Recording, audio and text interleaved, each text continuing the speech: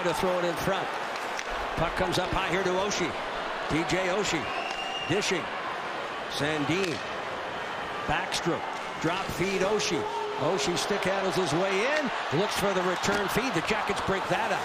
Oshie picks it right back off the wall. Slips and falls. Puck turned over.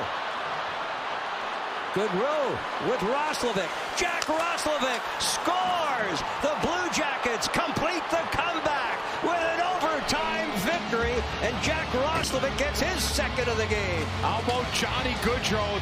2 minutes and 43 seconds. He was out there the entire overtime. And as he picks off a pass, he creates a 2-on-1.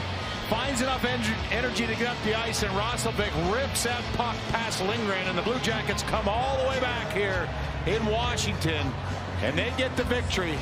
And that man, yeah, he's got to be tired. Johnny Gaudreau, as he heads to the locker room, he's stuck with it, and the Blue Jackets get the win here. Their final game of the road. So look at Johnny Gaudreau trying to catch a little bit of break, trying to catch the rest, and there the puck cuts on his stick, and boy, you don't get more energy than when you get that puck, and there it's a perfect little pass, and Roslovic wires it past Lindgren. He's just setting this up the whole way, baiting that defenseman to come over, which might have been a forward the way that was played. Yeah, that was Kuznetsov.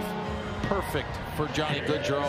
Perfect for Jack Roslovic, and the Blue Jackets and their fans head back home with a victory here in Washington.